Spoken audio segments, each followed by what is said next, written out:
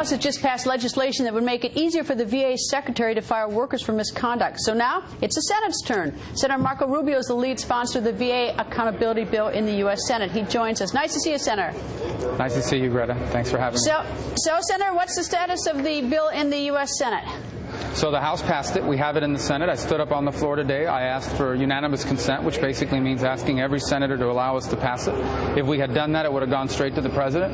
Bernie Sanders, on behalf of the Democrats, stood up and objected to it. He said we may one day pass it. It's a really good idea, but he doesn't want to do it now. He actually wants to have a hearing on it first. And I just don't understand that. It's a very simple bill. All it says is that the secretary or any future secretary appointed by this president, a Democratic president, can fire executives in the VA who aren't doing their jobs. Right now he can't do that.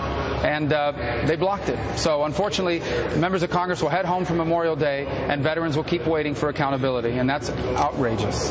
What, couldn't Senate Majority Leader Harry Reid corral Senator Sanders and say, look, don't do that, or did he expect that and know that he would try to block this? Well, they organized the block. I mean, the bottom line is that they spent a couple hours today figuring out who they would get to go down there and object to it.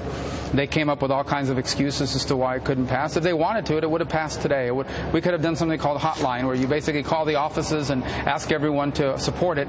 But it won't be in law. It's very simple. Today, if 100 senators had agreed, we could have sent this bill to the president, and next week, when the preliminary investigation returns, Shinseki could have started firing people that weren't doing their jobs. Instead, we'll have a hearing in June, according to the chairman. It's just unacceptable. Why in the world would anyone object to someone essentially being a CEO, like the secretary is of the VA, having the authority to fire people who are not doing their jobs at the highest levels and are actually causing big problems for others? The argument was that they want to be fair to these executive employees, that they don't want some new secretary to be able to come in and start firing people. They want to make sure that they're protected. In essence, we want to give these bureaucrats protections that veterans don't have, and no one else has, for that matter. Again, there's no logical reason other than the fact that you know, they don't want to do it because it's our idea, is the best I can come up with. You know what I don't understand? I'll take it even further than you. I don't understand why you're limiting this bill to simply the Veterans Administration. What about the IRS? What about other agencies in the government? When these secretaries, when these cabinet officers know that people aren't doing their jobs, are causing incredible consequences, might not be able to offload them to protect the American people who are paying their salaries.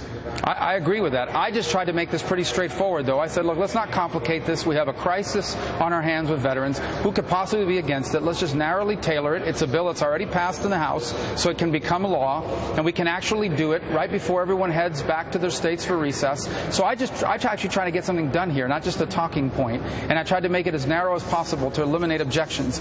But again, excuses after excuses why it can't be done. Well, the American people have the option. They can call and email the Senate Majority Leader and Senator Bernie Sanders if they think this bill should be taken up and passed, or they can just sit at home and suffer the consequences, which is horrible. I hope the American people speak up to at least give the authority to fire people who are not working, but we'll wait and see what the American people